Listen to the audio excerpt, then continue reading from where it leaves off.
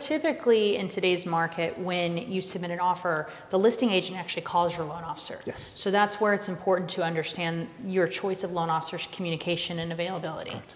So we have a conversation. We typically confirm verbally that we have reviewed whatever documentation and kind of set the pace of what our feeling is on the loan. Yeah.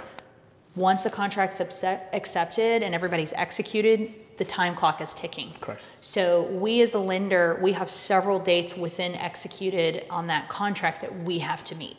So realistically, once that document is signed, the most important step any agent or even buyer can do is provide that copy to your preferred lender or the lenders you're comparing. Yeah.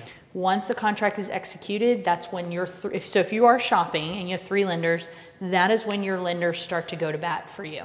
So at that point, on the same day and within a very small window, I typically recommend within 3 hours at most, to get all of your official quotes from your lender. Yeah. So you do want to receive either a loan estimate and or a worksheet with their best and firm offer. Yeah. And from that, you can compare apples to apples what's a best fit for you rate-wise. Yeah. And I do recommend choosing that the same day if possible, just because, again, in today's market with the way we move, you need to choose your lender once you're under contract very, very quickly. Correct. So once you've chosen that lender, then that lender dives in.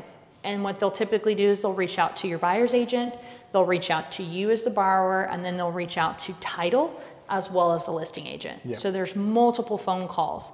But what the lender's doing behind the doors is we're preparing your official disclosure packet. Okay. So per CFPB, which CFPB is the Consumer Financial Protection Bureau, Correct. That's who regulates us. Yeah. They basically dictate what we legally have to send to you.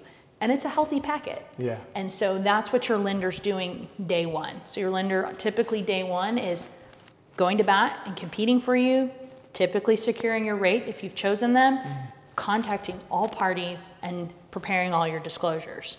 So be available for your lender and for your agent on the day after you sign. Yeah. Because there's going to be a lot of communication that's needed I agree. to make some decisions.